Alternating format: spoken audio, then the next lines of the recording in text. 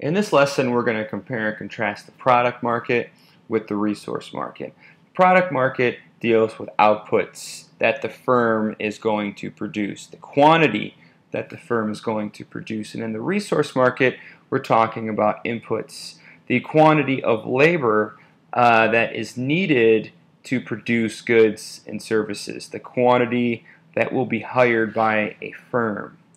Now for the product market, we have an upward sloping marginal cost curve, which represents the firm's supply curve, which is the additional cost for producing each additional quantity of output.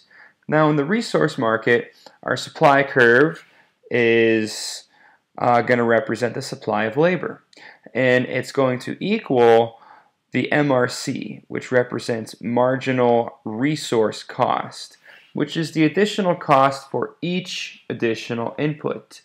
And the supply of labor is going to equal the Marginal Resource Cost curve because the additional cost for each worker is going to be constant. In the product market, our demand curve represents what consumers are willing to pay for a particular good or service, and it's going to equal marginal revenue in a perfectly competitive market, which is the additional revenue for each additional quantity of output.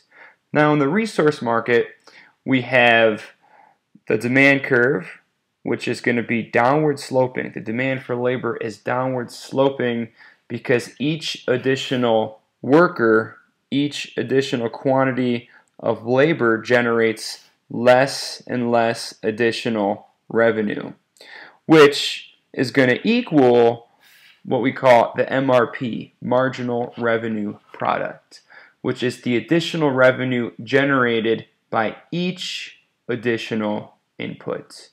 Now in the product markets, a firm is going to produce where marginal revenue equals marginal cost. So this intersection represents the quantity of output that a firm is going to produce. In the resource market, a firm is going to hire where the marginal resource cost equals the marginal revenue product.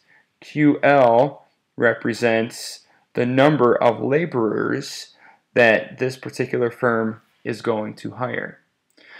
When we're talking about perfectly elastic demand and perfectly elastic supply, we're dealing with an infinite number of substitutes. So in the product market, when we have demand equaling marginal revenue, the firm is referred to as the price taker.